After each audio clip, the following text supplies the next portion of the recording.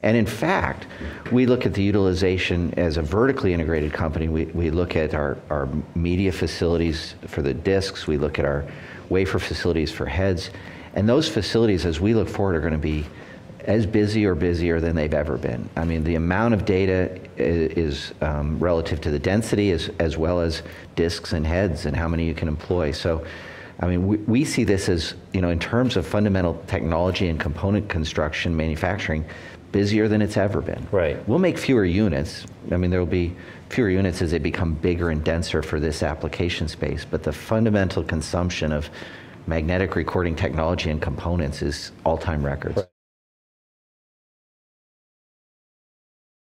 I think we've plotted a course now that I think was relatively uncertain for the hard drive industry and the data center, and plotted a course that I think we can speak clearly to the market and clearly to customers about the value proposition for rotating magnetic storage for decades to come. This MAMR adventure feels like the early days of PMR, perpendicular, the current recording technology.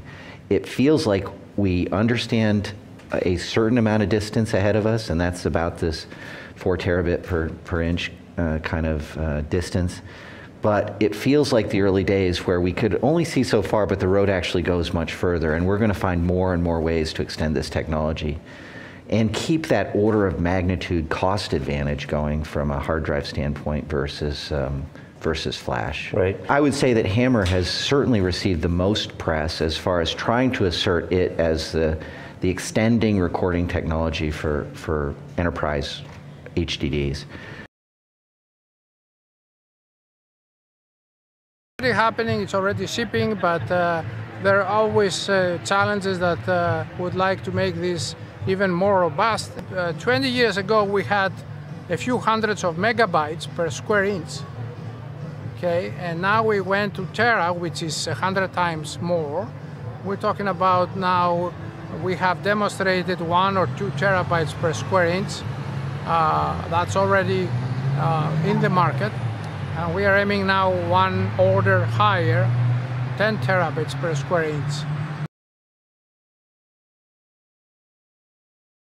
So we're working on the HAMR technology, which stands for heat-assisted magnetic recording.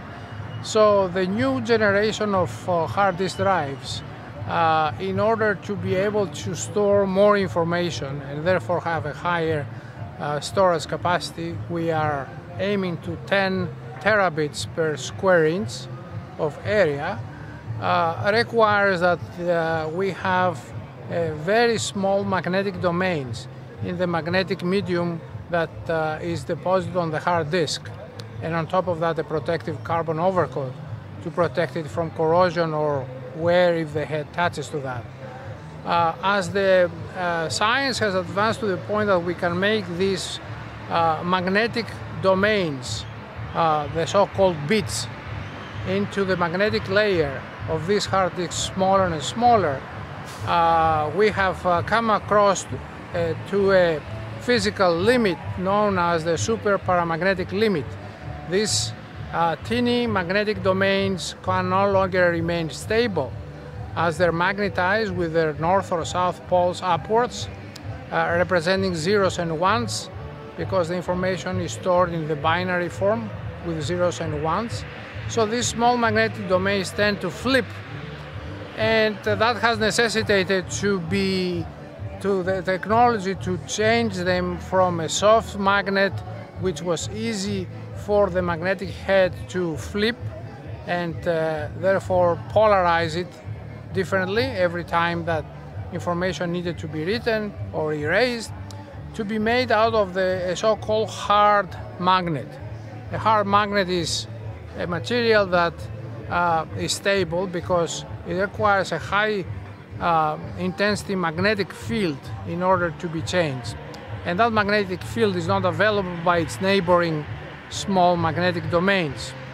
It's not also available by the magnetic head that now cannot erase information and polarize again those magnetic bits. So here is where the term heat comes in, and is related to the fact that a laser beam now is integrated with the magnetic head.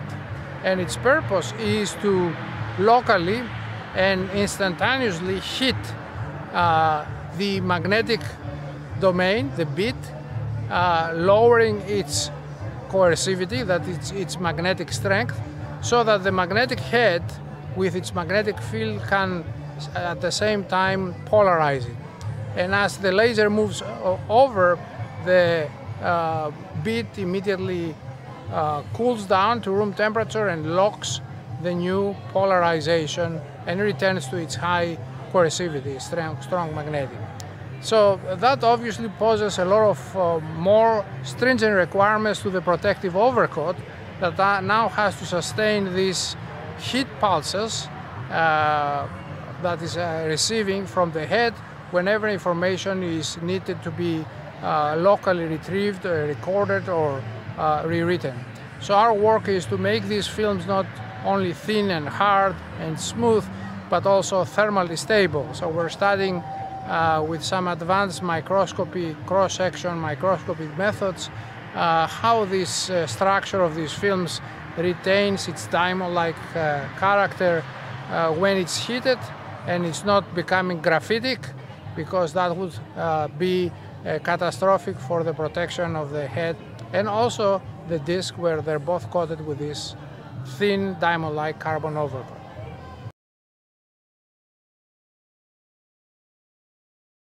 It is nanotechnology because the protective overcoat, the diamond-like film that we're talking about, that we are synthesizing, is about 1 or 2 nanometers.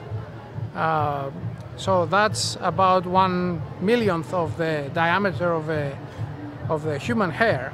So you can understand the big challenges that behind making those, and because of the nanometer size that they have, we have to use nanotechnology derived instruments like nanoprobes that we can poke these films and try to understand their mechanical properties without getting the effect of the substrate. But when I started working in this field, the protective overcoat was 0.5 micron, that is 500 nanometers.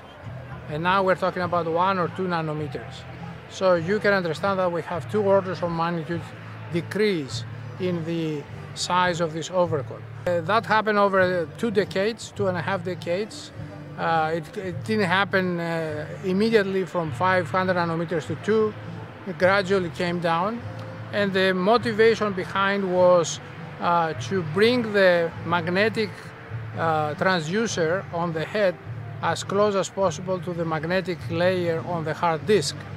Obviously, because the magnetic domains were getting smaller, since the densities that we were aiming for were increasing, and having these magnetic domains smaller required a more focused magnetic field. So you need to have the transducer on the magnetic head as close as possible, if ideally, theoretically, I would say, in contact with the magnetic layer, in order to individually polarize those magnetic domains. So this resulted into reducing both the flying height of the head and also the thickness of the overcoat, as they're both contributing to that distance that is an obstacle to focus and enhance the magnetic field, because it changes exponentially with the distance. So the intensity of this field we want to be as high as possible, so that we can magnetize hard magnetic domains in the magnetic layer, and also as close as possible to the magnetic head, so that we can focus on a single bit. We don't want to polarize several bits at the same time.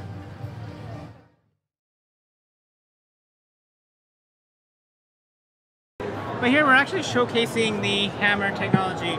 So in 2019, HAMR, being a heat-assisted magnetic recording, this technology is what's going to enable us to break the 20 terabyte capacity point. So it's going to be a mix of plenty of things, where you can have multiple platters, more platters, as well as more actuators too, as well, to keep up with reading the performance, reading the drive itself on the platter. Yes.